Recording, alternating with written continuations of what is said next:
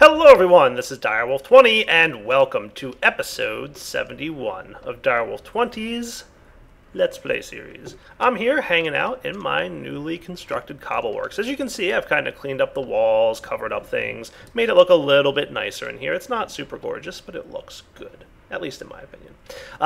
We are going to work on a couple things today. First off, I want to touch on some of the things that I've changed between last episode and this one. The most important change that I'm going to highlight to you guys, let me just steal all this cobble out of here so that it doesn't backlog or anything. And remember, any cobble that we put in the system that's over 4096 automatically gets trashed. Cool. So let's take a look. We are going to turn this guy on. Note that I've put him in round robin mode instead of first destination mode. So by doing that, check this out. When the cobblestone starts flowing, remember before it was bouncing around back and forth and continuously bouncing around? Well, this time, every time it hits an inventory that's full, it's going to follow the round robin mechanics and try and take turns hitting different inventories. What this means is it'll eventually always find its way to the inventory that's going to have the least amount of cobblestone currently in it, aka it's going to eventually hit that cyclic assembler. So if we watch here, you'll see cobblestone eventually making its way to the cyclic assembler, and it doesn't keep bouncing between the resonant pulverizers and the furnace that's cooking up smooth stone. Notice how there's no longer smooth stone bouncing around in the system here. Before, this would have kept bouncing over and over again because it would leave here and try and find the nearest, which would be here, and then it would try and find the nearest to this one, which would be here, and then this one would try and find the nearest, which would be here. So it kept bouncing around because this one was further away from the rest. So now that we're in round robin mode, it's going to take turns, and it's going to just go here, then here, then here, then here. And in the end, we're going to wind up with all of our cobble eventually making it to the cyclic assembler, as long as these guys remain full, which they will, because it's going to be in that mode that's going to just round robin. So it'll take turns sending stuff to these inventories. So that cuts down on the bouncing around of cobblestone in the pipes. Remember, whenever you're building a system that does have pipes and routing, you want to be a little bit knowledgeable about how many items are currently in there. You don't want to have an overabundance of items bouncing around in the pipes. Just, for best practices, let's say.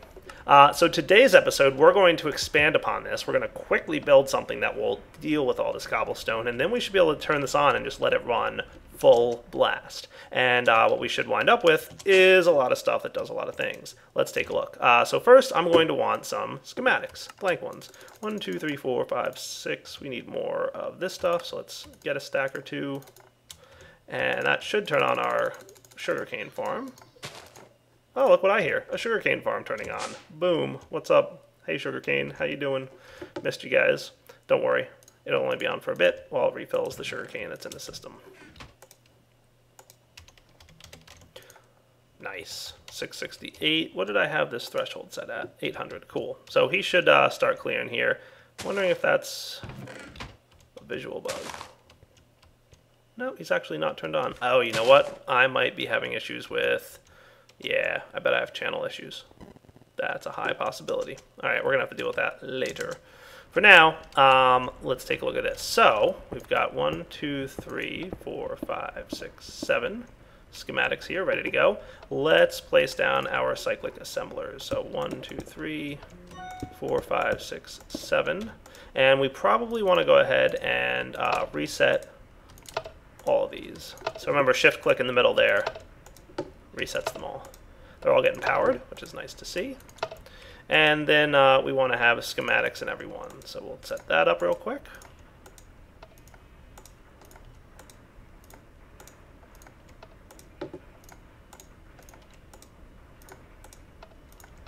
There we go. Yeah, I didn't think so. Cool. So everybody's got a schematic. We're ready to roll. Let's get our first set of cobblestone here. You'll see that'll start compressing what's already in there. We're going to set this guy to output to the left, and we're going to set this guy to import from the right. So there we go. The schematic configuration will be as follows. Boom. Check. Done. And then this guy is going to be configured to output to the right and import from that side. Cool. So we're going to clearly need some more cobblestone before we can go much further than this. But we've already got to the point where we're crafting triple compressed cobble. Nice. So let's turn this guy on. At this point, it's ready to go. So remember, I was kind of holding off on turning this on until we had these compressors ready to go so that we can quickly get our cobblestone that we want. We always want a destination for this cobblestone to work its way towards. Nice. So you can see all excess cobblestone is making its way in here. We're getting double compressed, we're getting triple compressed, and again, we're going to configure this guy to output and then input. And he's going to wind up outputting to the top, and this guy will input from the bottom and output to the right. Input, output, input, output, input, and then we'll figure out what we're going to do with this. I'll either have like a ME interface there or a barrel or something for that thing to catch up on. So you can see these things all running and doing what they're supposed to be doing. Awesome. You've got 6 triple compressed cobblestone so far, so you can see we're quickly getting into the triple range. But once you start getting beyond triple and you get into quadruple and quintuple compressed, that's when things are going to take a while. And that's fine. Like, that's totally fine. We are okay with things taking a while. Nice. So everything's kind of flowing pretty smoothly in here. I like it. We're up to 8. So one more and we can get, well, actually, I think I can probably configure you even with just the 8. And then once we get one more of these guys all set, we're up to 8 double compressed. So there we go, 9. Oh, I forgot to hit the check. My bad. Done. And now we've got quadruple compressed, which we'll go ahead and configure because we've got one of those. Hey, I said check mark. Maybe we actually do need to have it all in there. Oh no, we're good. We're good. 1 quintuple compressed cobblestone. Cool. So it's already programmed. Awesome. All right. So we are in good shape.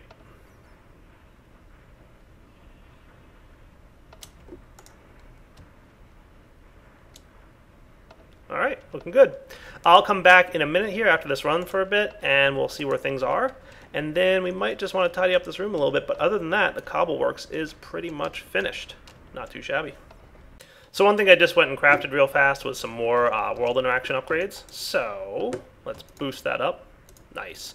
64 is pretty much your best bet. That should drastically increase the amount of cobblestone that we're able to throw out there, and that should speed this up a little bit more. Not bad. So I mean, if we were really that interested in, you know, the compressed cobblestone stuff, sure, we could do this a little bit faster. There's definitely faster ways to do this. You know, we could have more transfer nodes and we could really ramp this up, but I'm not super concerned about it. The main thing is that we're really focused on making glass, smooth stone, and sand. The compressed cobblestone is kind of an afterthought. It's almost like the garbage can, right? It's meant to be there to catch any excess cobble being thrown out. You know, if we were really looking to get a lot of octuple compressed cobble for some reason, we could easily improve this and make it faster. But for now, it's going to be sufficient. One other thing, though, I would like to do is get the speed upgrades in here. So I'm going to go craft, these are all resonant versions of the machine, so I'm going to go get the augmentations ready, and then we'll see how well this thing runs once we've really sped it up. And there we go. So let's insert these augments in all 3 machines. 1, 2, 3. Definitely faster. 1, 2, 3. Nice. So now we're just ramping up the speed at which we are producing things. Oh, I only made 3 of each. Derp. Dire derp. Here we go. 1, 2, 3. Nice. So now we are definitely doing a good job compressing this. Now, what should happen, by the way, is once we have a backlog of a certain type of item, so let's say we fill up on sand, okay? What this should cause is all sand here that gets pulverized to kind of be blocked off. So we probably want to have sand wind up being allowed to be trashed as well. So remember, we have a filter on the trash can here that says gravel. But I'm thinking we might want to have sand be an option. Well, no, that should be okay, because it'll eventually, the sand should all, instead of routing here, will pretty much all route to here. And that should be okay. Yeah, that should be all right, I think. It'll slow down the acceptance of sand here. So we'll see what happens once our sand barrel fills up. But I think we'll be cool. Yeah, we'll come back here in a little bit once we've had some time to, you know, process everything and see how it goes. So we're on quadruple compressed. You're set, right? We haven't got any quintuples yet, but that's okay. All right, we'll be back in a few. All right, guys, one more quick maintenance task, I guess you could call it, is by turning on the sugarcane farm, we actually lost access to our cobblestone. So I think that's all on the same channel, as we can see over here. This thing kicked on, which drained the last couple channels that we had available on this thing. So my thoughts are, let's straighten that out. See, so we, I mean, we really shouldn't have actually. I think we have enough channels available. Let's see, if I reconnect this.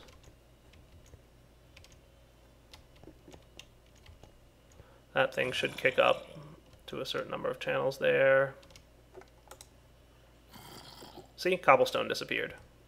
That's because... I actually don't know why that's because. I feel like we have enough channels here, but I must be tapping into something that I don't realize. So let's remove that channel. We'll take this off here. That should get us our cobblestone back. Pause for effect. And glass and sand, for that matter.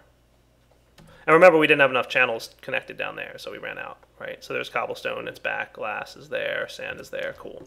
So let's, this one's full, well, not enough for the 4 that we need over there, or 5 even. So let's create a new connection off this dense cable. We're going to do this, and we're going to need some cable anchors to block this off. We could do this with colored cables too if we wanted, but I'll go with the cable anchor method right now. And then we'll just hit U, and we'll remove this and connect U. So that should tap in. Our sugarcane should be good now, and we should be grooving. Oh, I just heard sugarcane get broken, so that's cool. Awesome. Wireless access still online. Sugarcane's looking good. Yes, we're using 5 channels there, 4 for the sugarcane and 1 for the level emitter. Nice. And this thing still has plenty of channels. At some point, I am really going to need to redo my AE system, but that sounds like a fun task to me. We'll get to that, though. Right now, let's move into something different. So guys, believe it or not, it really didn't take long to fill up these barrels with 64 stacks of glass, sand, and smooth stone. You can see we've actually almost hit it. We only have about half a stack of glass to go, and then it's going to be backlogged, and the sand is already backstuffed. So we're pretty good on that. You'll notice all the sand is currently going into the redstone furnace and then bouncing back into the pulverizer, which itself is, being kept pretty full. If we keep an eye on this just about now, we should complete the backstuffing. So what's going to happen here is all this sand will be cooked into glass. The glass is going to remain in the redstone furnace, and all the remaining sand is going to eventually be backstuffed back into the pulverizer, which we should see happen any moment here as well. Dun dun dun dun dun dun. So there we go. 64 glass, 64 sand, that gets stuffed. The sand is no longer being processed. Cobblestone will continue to go in here as this sand backstuff fills, but eventually cobblestone will no longer be accepted into here, and the same for here. So you can see this pulverizer, all its sand is getting filled as well. And then finally, the redstone furnace up here is continuing to smelt smooth stone for us, but that looks like it's about ready to finish also. And then once that's done, all cobblestone will eventually be routed to the cyclic assemblers, where it's going to continue to be processed. As you can see, we're already having a lot of action happen here. I might look at, I don't even know if you can augment the speed of the cyclic assembler, to be honest with you, but we'll see. I might just need to tone down how fast the cobblestone is routing into here, because wow, that is quick. Yeah, we might have some backstuffing issues, but we'll find out what happens. No worries. So you can see, yes, the sand here is full, the sand here is about to be full, and our smooth stone is also full. So once this thing backstuffs, we will have a full set of stone, sand, and glass, and then everything will eventually be routing its way into the cyclic assemblers. Awesome. There we go. This guy's almost done. I just kind of wanted to record on camera the completion of the system, how everything works once all things are backstuffed. So you can see everything eventually is going to get bounced out and routed directly to the only inventory that cobblestone can go to, which is this guy. Cool. Oh yeah, he's having no problem keeping up with the steady stream of cobble, so that's good. We still haven't quite gotten there, but we've got 4 quintuples compressed. That's not bad. So we're not quite there on the septuple, but that's okay. Now, if I were to take something out, like a stack of glass, boom, all of a sudden, everything lights back up. We start processing more glass, we start processing more sand, and the following thing that we saw just a minute ago will occur again. It'll eventually balance out, everything will be backstuffed, and we'll, again, have just a nice setup where automatically we've got this thing all routing again and all the cobble going directly into making octuple compressed cobble. And the glass here is already refilled, so that's cool. Nice. Alright guys, we will be back. Alright guys, the next task is something that I've been putting off for 70 episodes. I'm finally making a magnum torch. So I've got my enderflux crystals and my QED here going. It's really not terribly complicated, but I wanted you to know I was setting it up. I've kind of gotten tired of monsters showing up outside my house every time it gets nighttime, and I wanted to deal with that. So the Magnum Torch, for those of you who don't know, will prevent monsters from spawning in a pretty large area. The thing that we don't have to worry about it blocking, though, is this stuff over here. So this will continue to work just fine, as will the area above my blood magic area. So we don't have too much to worry about there, but, you know, this will prevent random monsters from spawning outside, which will be kind of nice, because it means my area outside my base should be relatively well taken care of. And there we go, completed Magnum Torch. I think I'll just place that relatively, I mean, I like putting it outside, it really doesn't matter where it goes, but maybe like right on the center of my base type of area, maybe right there. Cool, Magnum Torch engaged. Now when it's nighttime, no longer worrying about monsters spawning. And we'll even demonstrate this by making it nighttime. Aha. We should see no monsters spawning anywhere nearby. See on the minimap? Nothing. Alright guys, we are back. And I think I'd like to start working on a mod that we haven't played with in a while. It's time to look a little bit more at blood magic. That's right, it's been a while since we've really taken a look at this mod. I still kind of wanted to finish up my blood magic tower. There's a few things I'm going to want to implement. I'm trying to map out exactly where I want everything to be and figure it out. I might want to build this tower up and have a second story that's just above this platform here. So maybe like, just to give myself a little bit of room, like 3 stories up and then like, you know, or 3 blocks up and then have a second story, right, that's kind of up here that I could, you know, jump back and forth between with elevators or something, right? Elevator up to the top. And this second story will have some automation related stuff that would be a lot of fun to work on and build. So my plan is at first, and for this episode, what I want to do is get some automation centered around some of the things that are kind of a nuisance to craft with blood magic. One of them in particular being these guys, the reinforced, imbued, and blank slates. So the many different types of slates that are available. And then at some point we are going to want to get probably tier 5 and 6 altar. We're going to want to get automation around some of the really cool and advanced stuff. And I would also like to, before the end of this series, get to some of the advanced spell creation system things that are available in blood magic. So my goal is to automate as much of blood magic as possible because there's a lot of manual labor and effort involved in some of the blood magic mechanics.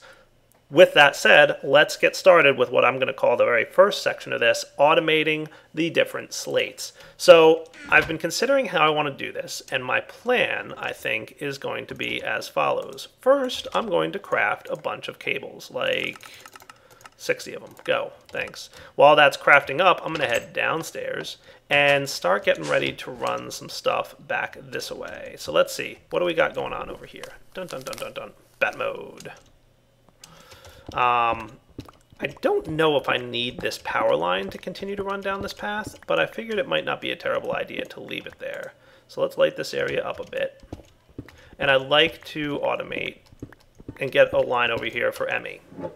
Alright guys, I think I found the best plan for this. So let's see, what do we got? We've got about 9 channels left on this cable coming out of the Emmy controller here. So this is a nice spot to stick one of these dudes. And then we will place a P2P tunnel here. So we're going to go ahead and probably have, let's say here, we'll put the P2P connection on this one.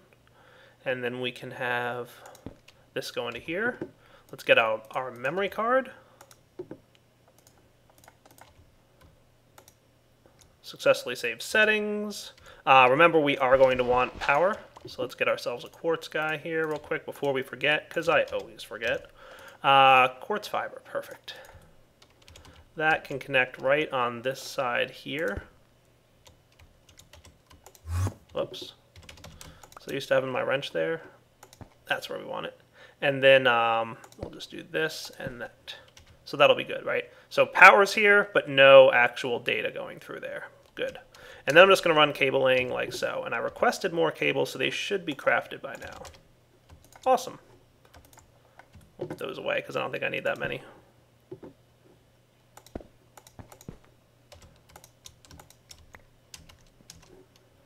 Let's get this over here. So this will give us access to our AE network from the area that we have our blood magic set up in. And that's pretty much what I'm going to want. I actually spent a little time looking for like the best place to run this cable to, and this is what I came up with. Cool. So right here we'll have our P2P connection coming out. So let's unlock this tunnel by using the memory card, and boom. Now we've loaded settings, so this line should be up and running. If we wanted to keep an eye on the channels going through here, we should see 2. Nice.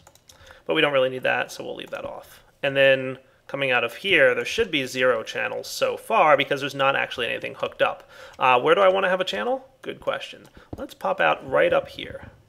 I'm going to remove this chest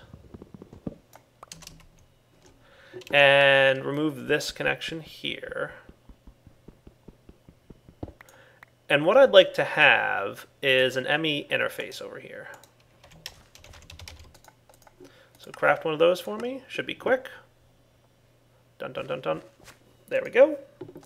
And the ME interface's job will be to sit right, I'm going to say, here. That shouldn't be too bad. Yeah, I think that'll look good. I might actually want, debating if I actually want that underneath more. Let's put the ME interface down here. I want this to look good, but also be like super functional and automatable. So the ME interface, now that we've got a connection here, we should see this light up. Boom, 1 channel in use. I'm going to tell this guy to keep, let's say at all times for now, 1 piece of smooth stone. Because remember, in order to craft things in here, we want 1 piece of smooth stone to sit inside. Good deal? Cool. We're going to want this chest. This chest will probably be fine as it is now, but we can get rid of some of the junk that's in there. So let's put this stuff away.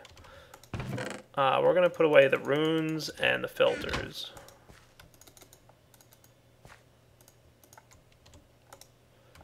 And some other things that I collected while I was clearing out terrain underneath. So what I want to have is a system, and I'm probably going to remove this connection. He should no longer really be needed. Cool. All right, so that's phase 1. Let's get phase 2 of this build ready. All right, now phase 2 of this build is rather straightforward-ish.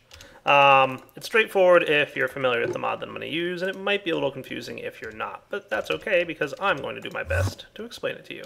I'm going to move everything down here for the time being, and I might wind up putting a storage bus on this chest so that we have access to things, but not to worry, we're going to be all right.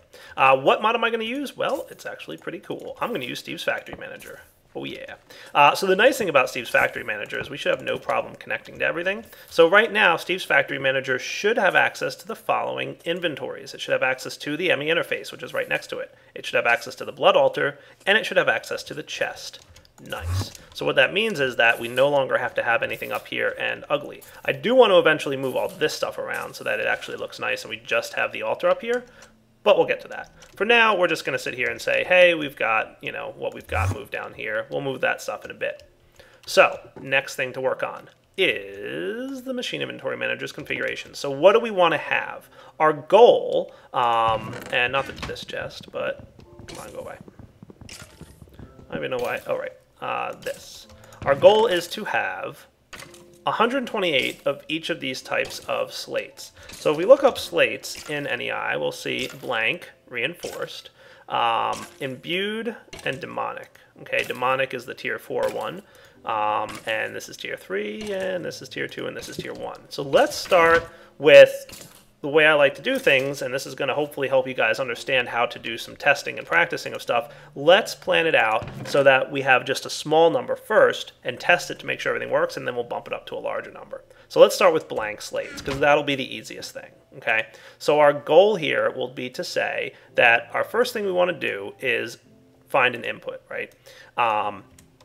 We're going to specify that we should move 1 piece of stone into the altar, and that should be the first thing we do. So our input inventory will be the chest or the ME interface, right? The ME interface is going to be our input. Target doesn't matter, it's whichever side you're pulling out of. We'll just say north. And we'll whitelist stone. So only stone can be pulled out. And we'll specify that it should only ever pull one. But because we have the interface only keeping one, that should be a problem. All right, our output will be to the blood altar. So we'll say inventory, ME interface, blood altar. Cool. And then what we'll do is the following.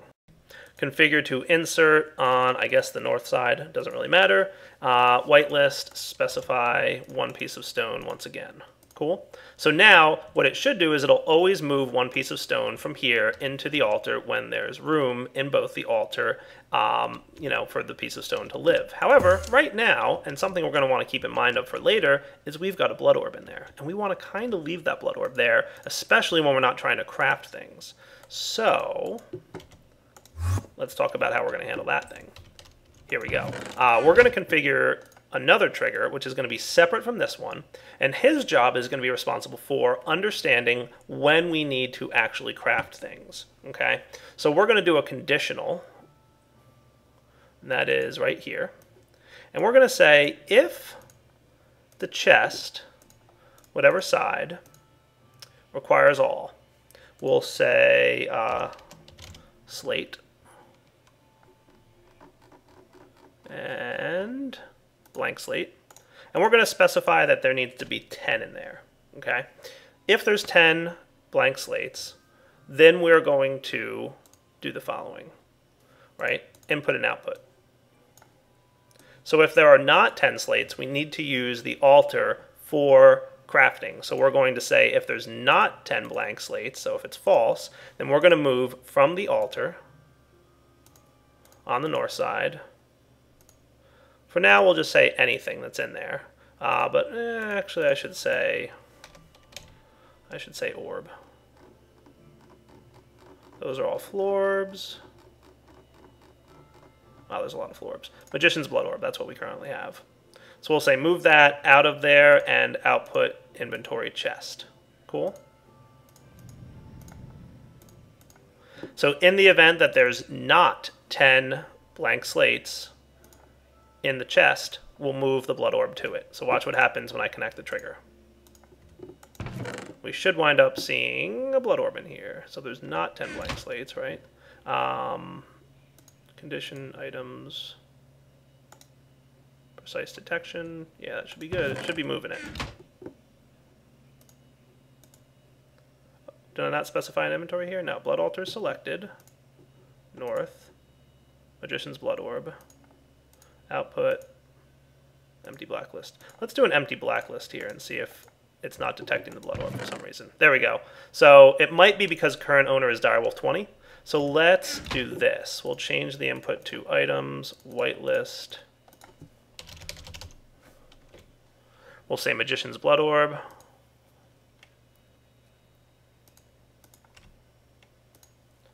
And instead of saying precise detection, we'll say NBT independent detection, so it doesn't care about NBT data. So if we remove the trigger so that this thing's not running anymore, and then we pop upstairs real quick and put the orb back in.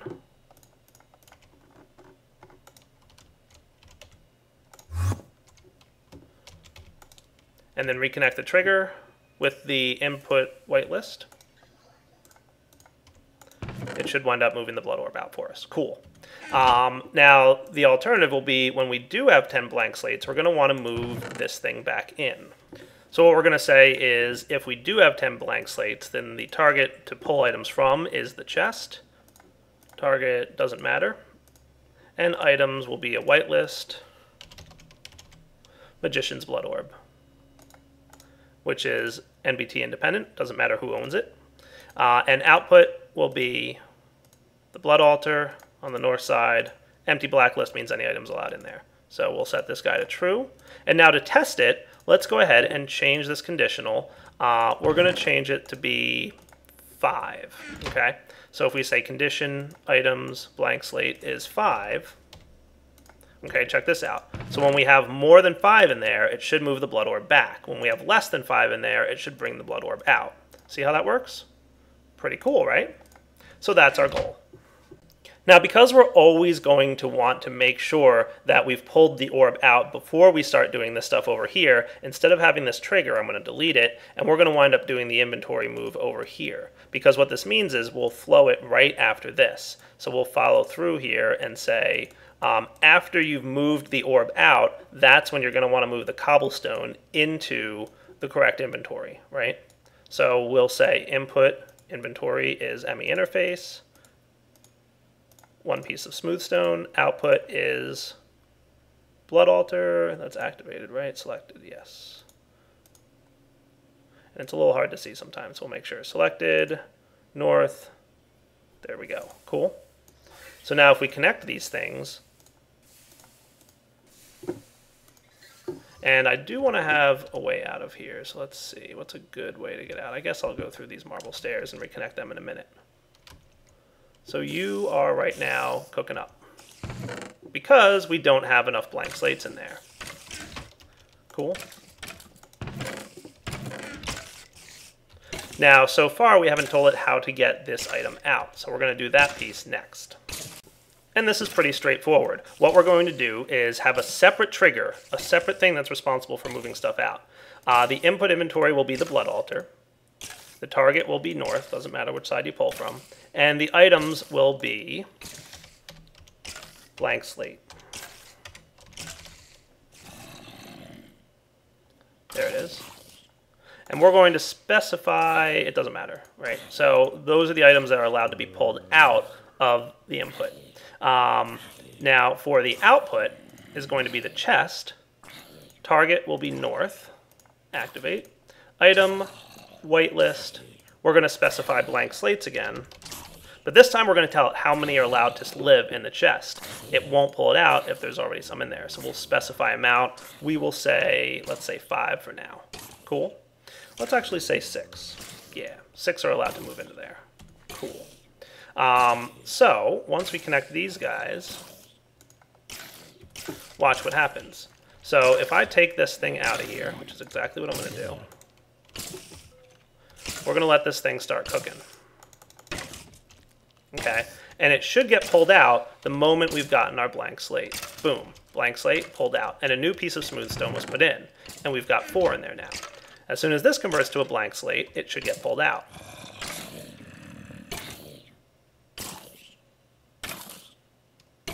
Boom, it got pulled out. Now what goes in next? The Magician's Blood Orb, because we now have 5 blank slates in here. So we follow the logic, right? If we don't have 5 blank slates, then pull out the Blood Orb, put it in the chest, then pull a piece of cobblestone out and put it in the altar. If we do have 5 blank slates, then put the Blood Orb from the chest into the altar, right? And all the time we're checking to say, hey, pull out a blank slate and put it in the chest, but try not to have any more than 6 of these in the chest. And I'll explain why we're doing that in a minute, because it's going to relate. So now, whenever we pull out a blank slate, watch what happens. Boom, immediately the blood orb comes out. A piece of smooth stone is up there being converted into a blank slate. Now we have 5 blank slates again in the system, and the blood orb is put back. How cool is that? I know we're running late on this episode, but I want to show you one more trick. We're going to change this conditional to not only check for blank slates, but we also now want to add in reinforced slates. So first thing I'll do is I'll configure the output here. Not only, let's see, items, I'm going to make this an empty blacklist. You can pull anything you want out of there, but the only place it's allowed to land is the inventory output. And the only thing that's allowed to be moved there is up to 6 blank slates. And now we're going to add reinforced slates.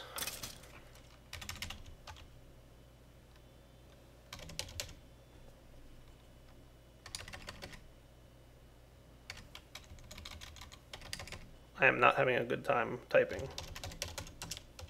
Reinforced slates. Come on now, catch up.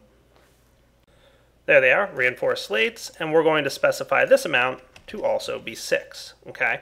Now we're telling this that you're allowed to pull reinforced slates out of here.